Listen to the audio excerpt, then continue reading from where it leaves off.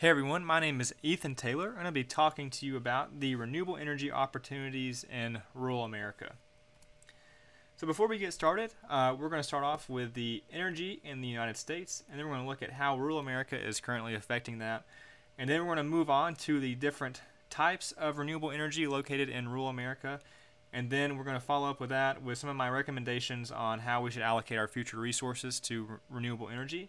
And then finally, we will conclude the presentation. Alright, so the United States is currently facing a severe energy crisis. Beginning with industrialization, the U.S. has increased energy consumption at a very fast rate, and we can only expect this trend to continue.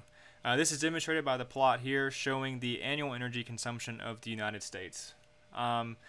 Also, we're seeing a push for more renewable energy resources across the nation. However, crude oil and natural gas still dominate the energy sector.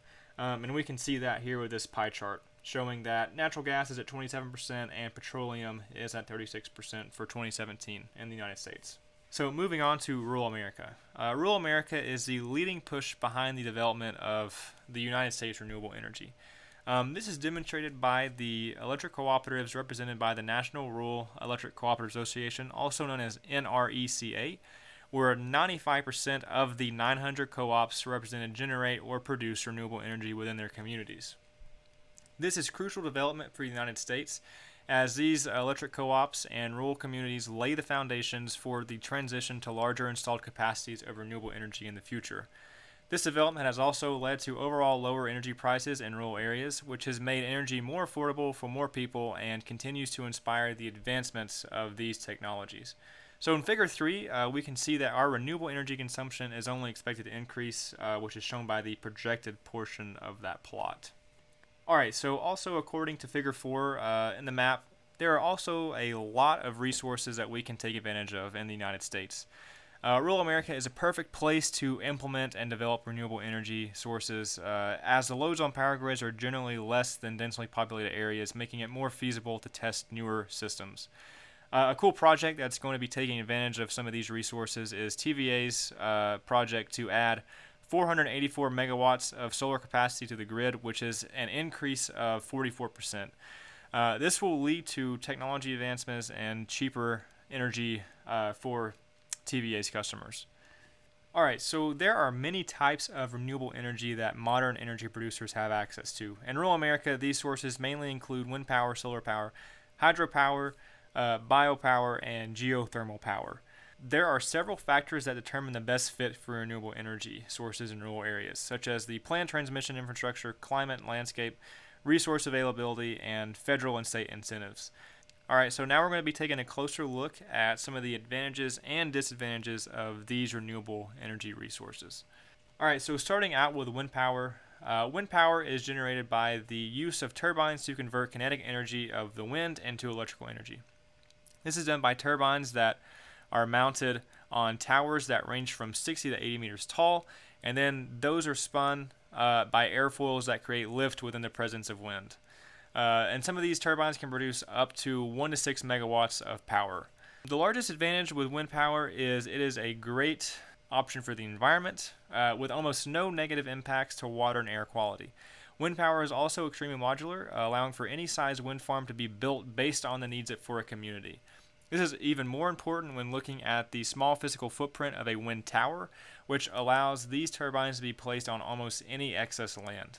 Wind power does not exist without wind, though, and the amount of power that can be generated greatly depends on the speed and consistency at which the wind blows. Even with the great benefits of wind power, it's met with uncertainty and no promise of long-lasting power production. Also, wind power is limited geographically, as demonstrated by Figure 5, where you only see the main resources for wind along the coastlines and in the Great Plains region and out west. Alright, so moving on to solar power. There are several different types of solar systems, but the general process is converting solar energy into electrical energy. solar power is perhaps the leading push behind renewable energy sources across rural America, as it is most likely to be adopted by different co-ops and different energy producers. Solar power has the same advantages as wind power. There is practically no impact to the air and water quality in surrounding regions. Also, some systems have no moving parts, which assists greatly for the longevity of these systems. Solar power is also scalable, meaning that any given system could be scaled to power anything from a home, community, or a city.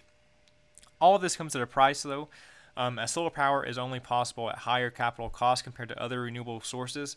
The largest disadvantages for solar systems is the variability in regard to the weather, time of day, and seasons.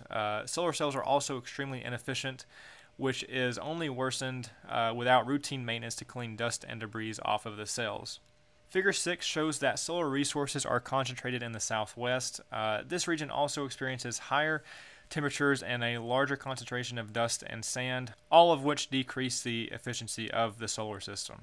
So it's really a balancing act to find the correct place to place solar farms, as you want to find a place with a high solar density, but you also want to make sure that you can keep the panels clean and efficient.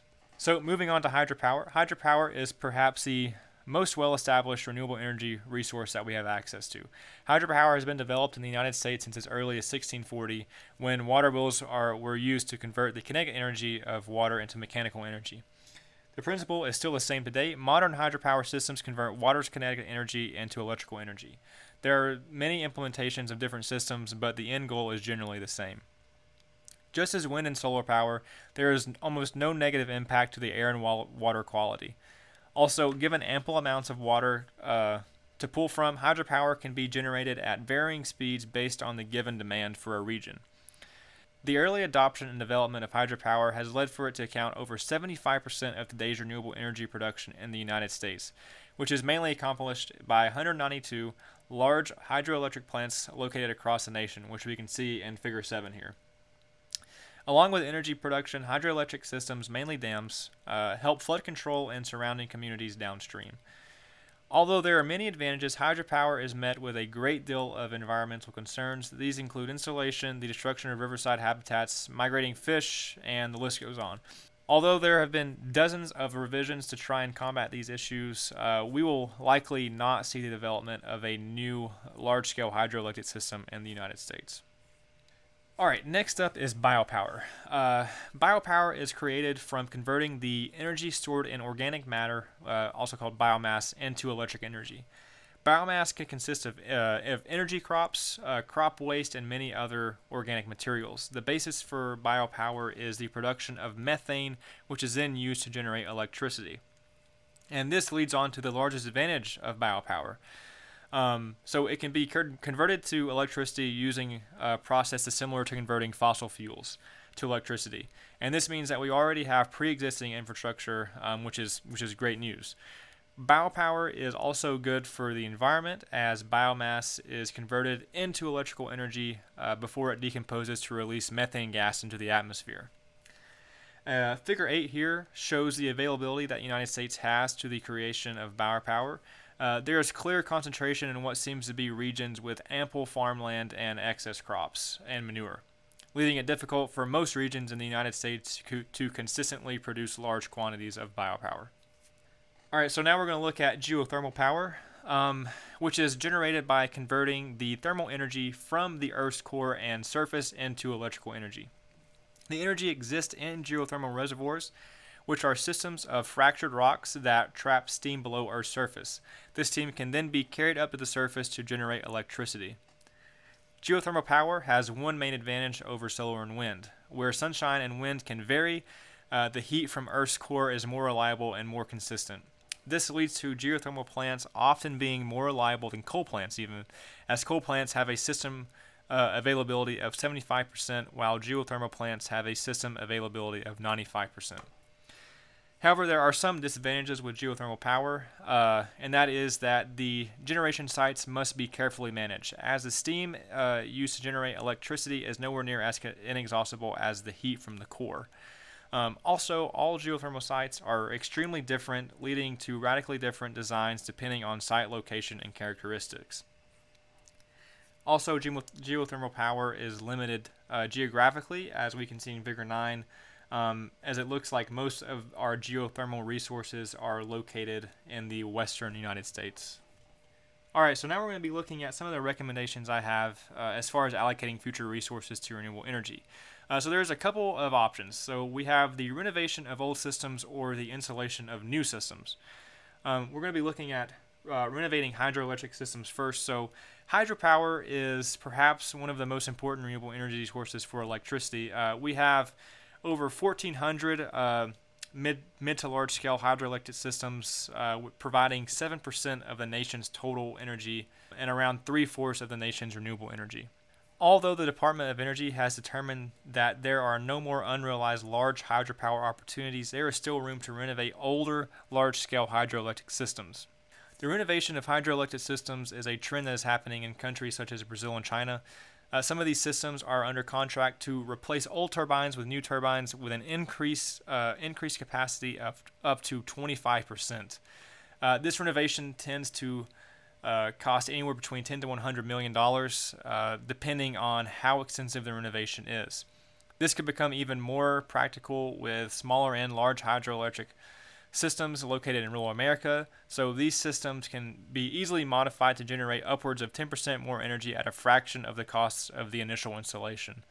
With the smaller systems in rural America ranging from 20 to 80 megawatts, there could be a dramatic increase of 2 to 8 megawatts of additional installed power per each hydroelectric system, while varying at $1 to $10 million in cost to upgrade. More options to allocate future resources to would be building new solar and wind farms. With the current technology of solar arrays, it is estimated to cost roughly $1 million for 1 megawatt of installed solar capacity.